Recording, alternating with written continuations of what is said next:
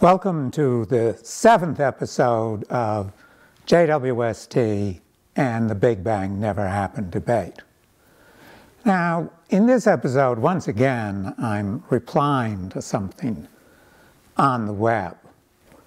Now, of course, if I replied to everything on the web that was wrong about cosmology or science in general, I wouldn't have time to do anything else. But sometimes it's important to reply to things that are so wrong, and so wrong in such important ways, that they really tend to destroy people's concept of what science really is. In this case, it's something that has been said by many people, but was said pretty concisely by Dr. Becky. So let's first listen to what she has to say. One of the best feelings as a scientist is when new observations or new data show the complete opposite of what's been predicted by the best models we have for what is going on. Now, people who have watched my videos probably have heard me say that people don't like to be proven wrong, and that scientists, without exception, are all people. But here's Dr. Becky saying the opposite, that the best feeling a scientist has is when their theories are proven absolutely, completely wrong. Well, that statement is absolutely and completely wrong. I mean, let's look at it. Obviously, Dr. Becky is talking about her own feelings, and well, we'll give her the benefit of the doubt.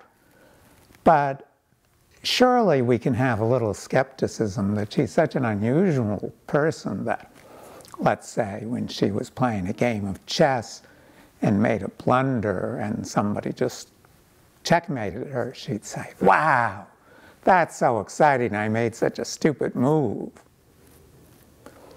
Or, since we're talking about science, when she was studying at school and she made a mistake on an important test, well, maybe that never happened, but let's say it did, and she got a bad grade and she said, "Wow, I really screwed up on that test. It's so exciting." We could have a little skepticism about that, but of course it does take all types. But that's not what Dr. Becky was saying, or it's not the only thing, because she was talking explicitly not about herself, but about scientists. That the best feeling for scientists is to have their theory proven wrong. And that is what's completely wrong.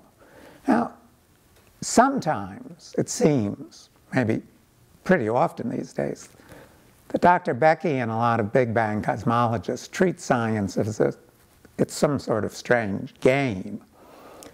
A game when maybe being proven wrong gives you points. But science isn't a game. Science is a matter of life and death. It is today, and it always has been.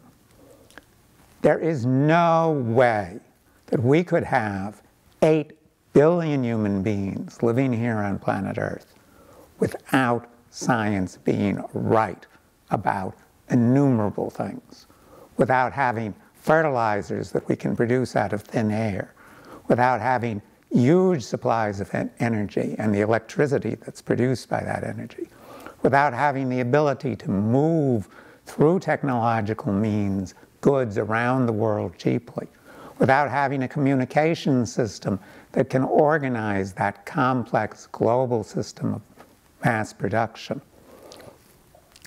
without antibiotics, without all of these things that are produced by the correct predictions of science, we wouldn't have a population of 8 billion or anything like that. And that isn't only true today when science is done by people we call scientists. It's always been the case. Long before there were anybody called scientists or there was anything called science, human beings were doing science. When our ancestor told fellow villagers, if you eat a mushroom that looks like this, you'll join our ancestors. I know, because I had a tiny piece and it made me really sick. But if you eat a mushroom that looks like this, you can make good soup out of it. Those ancestors were using the scientific method to improve their lives and their chances of survival. Because what science is generalizations based on observation of nature that allow us to correctly predict what happens in given circumstances. And that ability to correctly predict the future, to correctly predict if I do this, this will happen, that is the basis of human survival.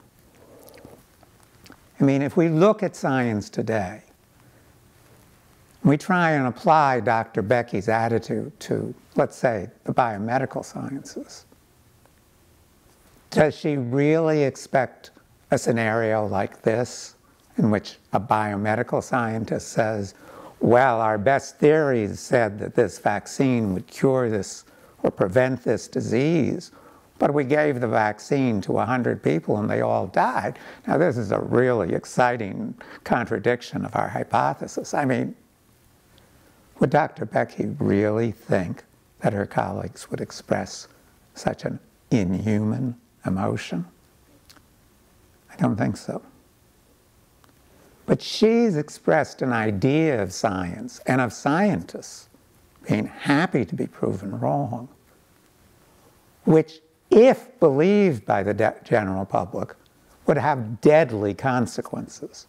Because if people believe that scientists really don't care about being right, that they're just as excited or even more excited about being proven wrong, they won't trust what scientists say based on the observations of nature, based on experiment and research. And they'll say, well, this vaccine might as easily kill me as prevent these diseases. And after all, that's what millions of people did say during the pandemic. And many, many people unnecessarily died because they didn't trust what scientists said. They didn't trust that for the vast majority of scientists, science is about making right predictions. And the best feeling in science, trust me, is when you work hard and develop a theory, a model of some phenomena based on previous observations, and you prove that theory correct by experiments in the laboratory or observations of nature. That's a great feeling. When you do all that work, creating your pet theory, and observations don't agree with what's predicted, that's not a great feeling. That's a bad headache when you try and figure out what you did wrong. So it's absolutely, clearly, positively wrong to say that scientists get most excited when their theories are proven wrong and not right. And I think Dr. Becky probably knows a number of scientists. So the question is, why would she say something that is so clearly, absolutely, and importantly, dangerously wrong? Well, the fact of the matter is, it sort of justifies the sort of work that a lot of Big Bang cosmologists do. In Big Bang cosmology, in our videos, in our published journal papers, and in many publications by our colleagues, we've been saying over and over that the vast majority of the Big Bang theory's predictions have been proven wrong by observations. And this process is vastly accelerated by the new data from JWST and other big instruments like the Earth-based ALMA telescope. In the Big Bang cosmology, they've said, yes, our predictions have been proven wrong. So we tweak the theory and we make new predictions based on new data, and then they're proven wrong and we tweak the theory again, and that's fine. That's what they're saying, that it's fine to do science or cosmology this way. But that's not science. That's not good science. It's not the scientific method at all. If your theory consistently predicts wrong predictions, it is of the utmost importance that you not tweak the theory, but you throw it away. That's what the Big Bang scientists have been unwilling to do, is to throw away a theory that's been proven wrong. Instead, they're saying, like Dr. Becky, well, it's good, it's exciting when the theory is proven wrong. Well, no, it's not. It shows that what you're doing is not science. Well, what is it? It's basically not the scientific method, but what we can call the Ptolemaic method. You'll all remember Ptolemy from high school, Ptolemy, geocentric universe. The Ptolemaic method is based on assuming things about the universe, not based on observation, but based on something else: logic, religion, authority. Creating models based on these unchangeable assumptions, and then tweaking these models with epicycles in Ptolemy's case to make the models fit the phenomena. The problem is, since those theories produce consistently wrong predictions, they're not useful.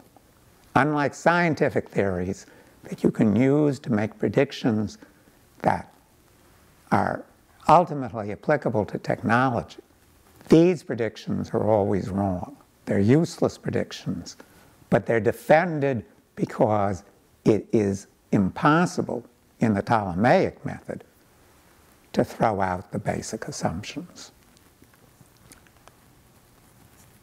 In the medieval period, if you challenged the heliocentric hypothesis, which by that time was endorsed by the Catholic Church, you risked being burned at the stake. Today, the consequences are lesser, but they can still be very fearsome, because if a cosmologist at a university says the Big Bang never happened, they might be risking their job.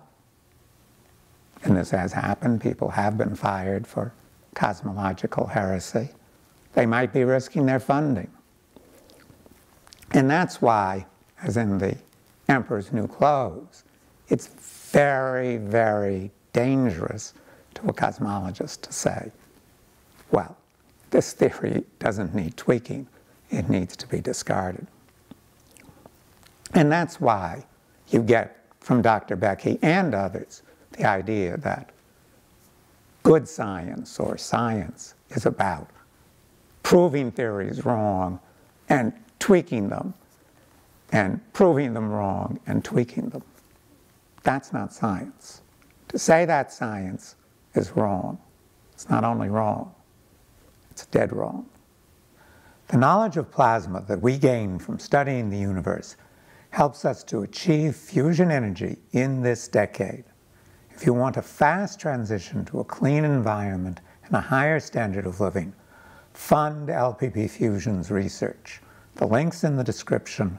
Share, subscribe, and get new knowledge of the cosmos at the same time.